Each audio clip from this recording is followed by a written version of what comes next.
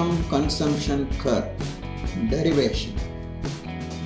A prior knowledge about indifference curve and the price line is essential to understand this lesson.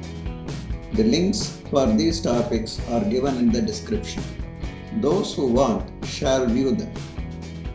Income is one of the most objective determinants of demand. Indifference curve analysis gives a very comprehensive treatment to the influence of income on demand by using the tool income consumption curve. We shall discuss the derivation of income consumption curve in this lesson. Given the income and prices of the two goods, P1 L1 is the price line. IC1 is tangent to P1 L1 at point E1. Initially, the consumer is in equilibrium at E1. He buys M1 units of good X and N1 units of good Y. As we are going to examine the effect of change in income on the quantity consumed of the two goods, we assume the prices of the two goods do not change. Income alone is going to increase. With an increase in income of the consumer, the price line P1 L1 shifts to right. The new price line is P2 L2. It is parallel to the price line P1 L1. It signifies there is no change in the prices of two goods. The relative prices is also the same.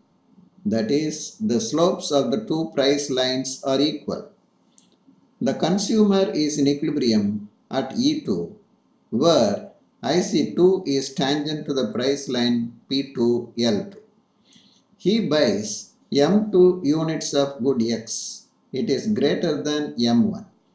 He buys N2 units of good Y. It is also greater than N1. What is to be noted here is, after an increase in income, the consumer moves to a new equilibrium point from where he buys more quantity of two goods. The increase in the purchase of two goods is purely because of an increase in the income of the consumer. This is popularly known as income effect. A change in quantity demanded due to a change in income is called income effect. With the successive increase in income, the price line moves bodily to right. P3 L3, P4 L4, P5 L5 are such lines. At each income level, the consumer moves to a new equilibrium where corresponding indifference curves are tangent to the price lines. E3, E4, E5 are equilibrium points at different income levels. As income level increases, he increases his purchase of good X to M3, M4, M5 and good Y to N3, N4, N5.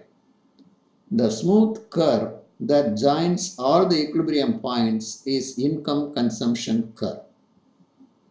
Each point on the income consumption curve shows a certain level of income and the corresponding quantities of the two goods.